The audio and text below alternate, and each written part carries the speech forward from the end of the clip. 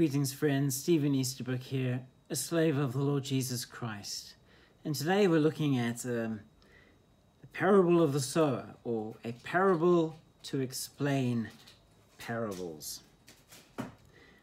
So let's read the passage. It's from Mark chapter 4. You can hear my cat scratching in the background. There we go.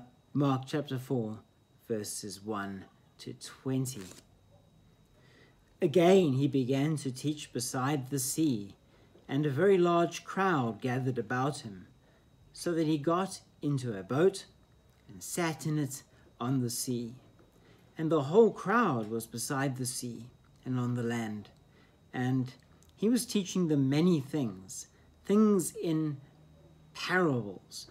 And in this teaching he said to them, "Listen, behold, a sower went out to sow. And as he sowed, some seed fell on the path, and the birds came and devoured it. Other seed fell on rocky ground, where it did not have much soil. And immediately it sprang up, since it had no depth of soil. And when the sun arose, it was scorched. And since there had been no root, it withered away. Other seed fell among the thorns, and the thorns grew up and choked it, and it yielded no grain. And other seeds fell into good soil, and produced grain, growing up and increasing and yielding 30-fold, 60-fold, and 100-fold. And he said, He who has ears, let him hear." And when he was alone, those around him, with the 12, asked him about the parables. And he said to them, "To you has been given the secret of the kingdom of God, but for those outside, everything is in parables, so that they may indeed see, but not perceive, and may indeed hear, but not understand, lest they should turn and be forgiven." He said to them, "Do you not understand this parable? How then will you understand all the parables?" He's saying this because this parable explains all the rest of them and how to read them. The sower sows the word, and these are the ones along the path where the word is sown. When they hear, Satan immediately comes and takes away the word that is sown in them. And these are the ones sown on rocky ground, the ones who, when they hear the word, immediately receive it with joy.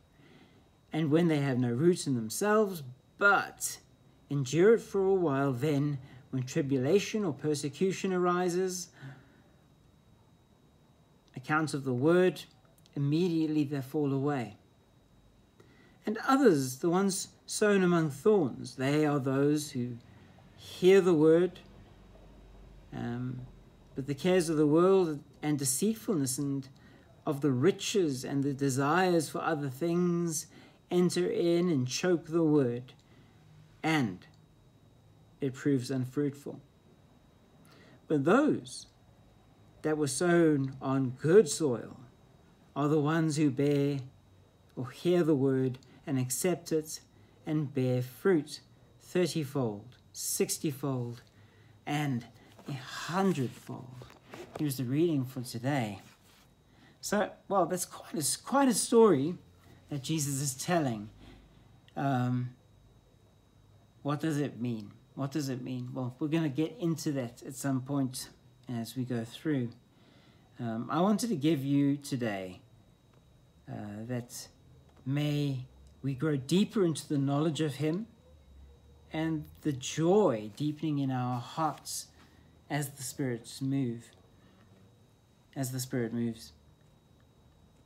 Jesus, in verse 1, we find him doing what he is always doing.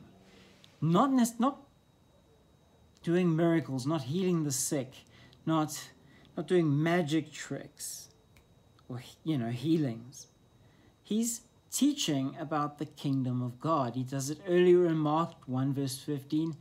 He says, repent, for the kingdom of God is in your midst, meaning the king is in their midst. And he's doing the same thing here, teaching the kingdom of God, because the king is amidst them, in their midst.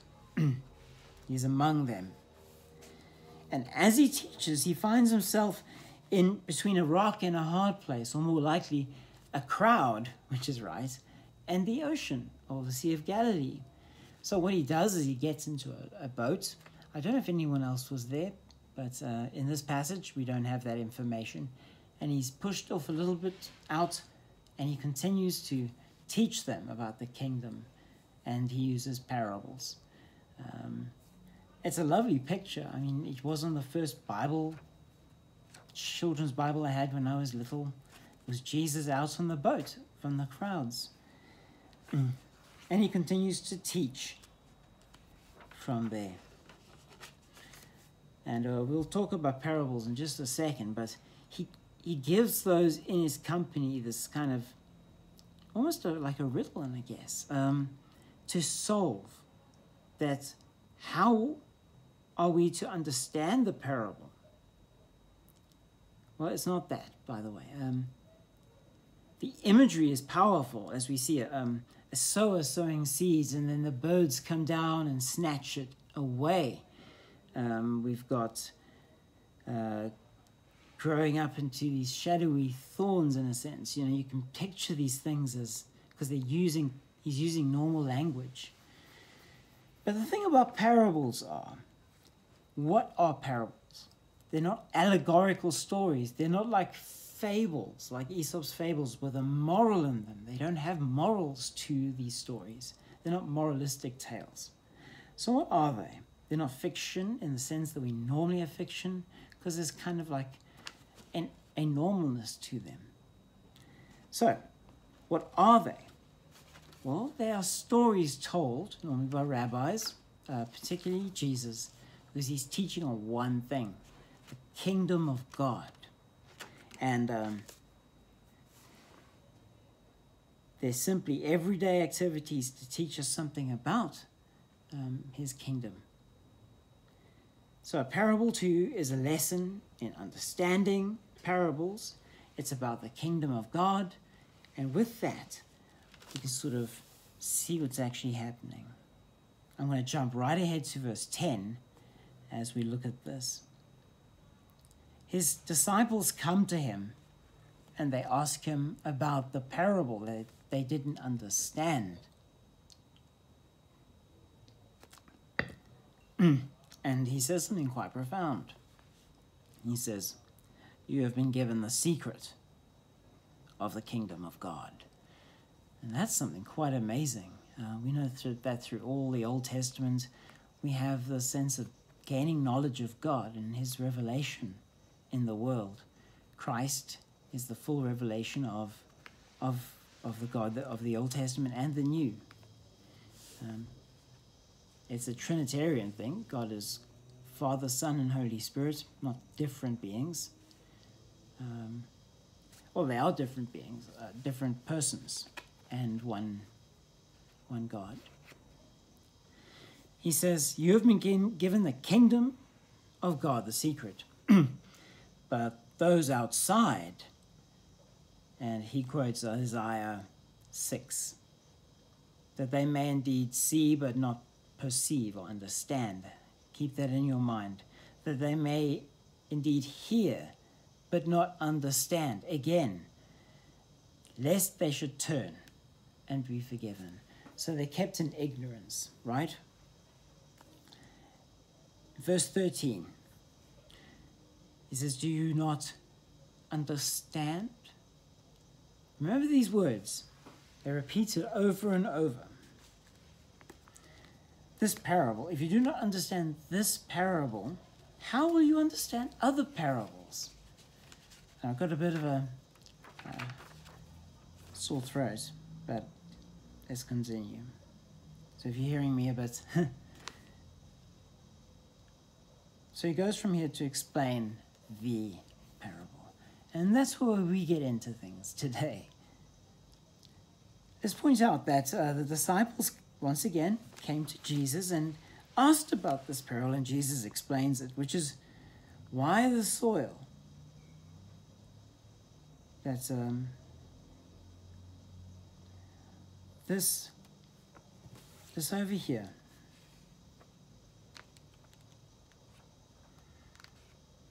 He explains it, which is why he said, you have been given the secrets of the kingdom of God. And he begins with the sower, talking about the sower. Who is the sower? Well, it's the shepherd, it's the great shepherd, it is God, it is the worker. It is all these things, really. But it's not the focal point of the story, it's not the message. If you start focusing on the little details and trying to imbue them with meaning, you're going to miss it. So let's keep going. Jesus begins with the sower, bringing the word of God. That's the seed. Okay, very simple. The first lands on the hard road. And it's not growing because it's hard. The birds come down and snatch it up. And he says, Satan snatches it from your heart. The understanding of the parable is only truly possible by coming to Jesus and asking him to teach you. So we've seen the first road. You hear the message, but instead of trusting in Jesus, that message is taken away from you, eaten by the birds or Satan. And the hard heart road remains hardened. You know, many people hear the message and outright reject it.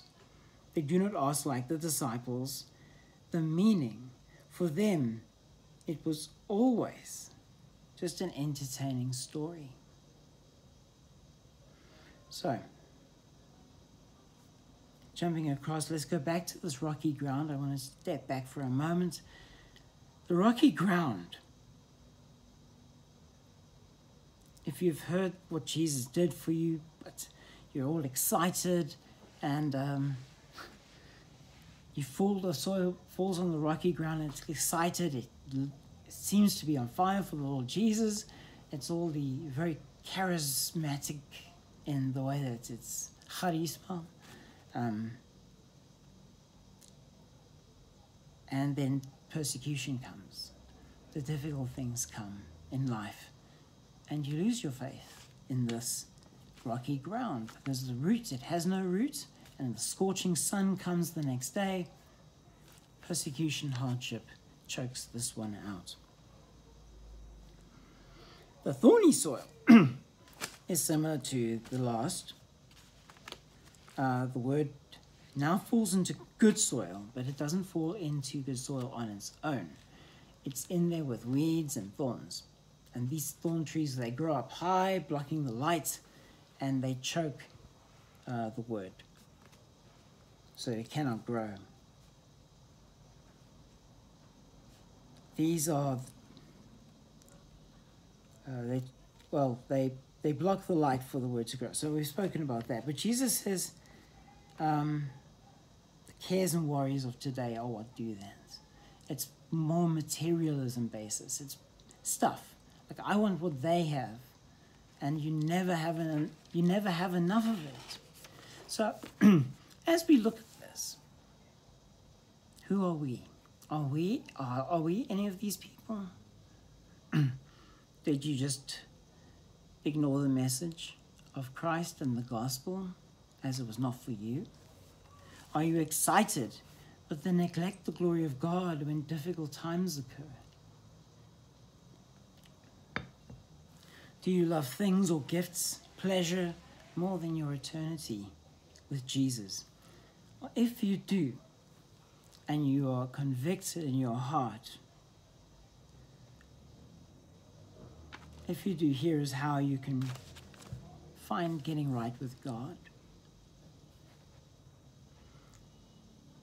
Because the Savior throws the seed into the good soil, and here it grows, and grows, producing a crop with a very high yield. Trust in Jesus. I'll talk about that more at the end. Jesus explains that those who hear the word and accept it will bear fruit at 30, 60, 100-fold. He has plans for you. That's what the fruit is going to come out in.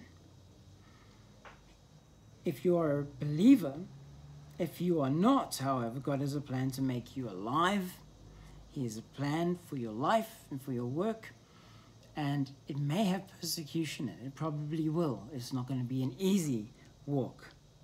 But those works are not for salvation, to earn that. That has already been given by His grace and His mercy. We are commanded in many places that the word, where we are told to bear fruit. And fruit is a biblical term that just talks about results. Results. So, we close with a few thoughts. Not in this message today or in this passage, but a few verses down from the paragraph to teach parables. Chapter 4, verse 25. For the one who has, more shall be given, and for the one that has not, even what he has will be taken away. What is that? Because in this parable, why am I going there? It was not only the good soil that produced, but the others did not. So it was only the good soil that produced, but the others didn't. Okay? So what is given? What is taken here? What is it? What should be? Jesus is not talking of innocence being given and taken. He's not talking of salvation being given or taken. He's not talking of anything except this one thing. Remember those words that I pointed out earlier? Understanding. Understanding. So to understand the parables, we must go to Jesus and ask for Him to teach you, to teach us. You know, if not without Him, we're lost. We would be messed up. How will we understand the parables as Jesus says here if we do not go to Him and ask Him to help us in knowing Him more through the parables? Those who will not come to Christ doesn't mean that we don't pray for them, but they're not believers. They harden their hearts, but it is God who prepares the soil. Let us trust Him. He is faithful. I'll say it again in a moment. It is He who opens the word to your heart. That's a way that He does it. Here is the secret of the kingdom of God, that His mercy, His grace, and His love are there. His justice, His goodness, His power. We who are nothing in His sight, and yet He loves you. What is this secret of the kingdom of God? Is knowing that we rely on Him as an infant relies on their parents to keep them alive. We go to Jesus for understanding. It's the secret of the kingdom of God that we need Him to be able to understand. We need Him to live and breathe and move. It's Christ. It's all Christ. Well, if you don't see this, you may miss it forever. If you don't take this right now, you may miss it forever and have no understanding of Him. But God wants to save you. He really does. So talk to Him. He's alive. Read the Word. Pray. Remember I said you can trust Him? Why? The whole Bible shows us him. If you have faith in him. In Revelation, the last book of the Bible, when Jesus returns, this may not be an actual thing, it might be symbolic. He has a tattoo on his leg, on his thigh, I believe. And it is faithful and true, his name. His character and his name are joined together as one. So, understanding the parable of the sower means coming to Jesus to understand the meaning of the sower. There are many soils, but God prepares the soil for the word that you might know him and enter into a glorious relationship of love, peace, and potentially the salvation of many souls according to his will and glory. I bid you a good night and a good morning where there is one. Praise the Lord. Let's pray. Thank you, Lord Jesus, for the parables that you gave us. They are really something. And we could easily go down the wrong path of allegory and fable. But we want to learn from you. So we trust in you. Whatever we are all going through in this world right now with all the struggles, we pray that you would comfort your people and draw those who are lost toward yourself. And that we would all, as believers, be ready to help them to know you and to love you. In Jesus' name, amen. Goodbye, my dear friends.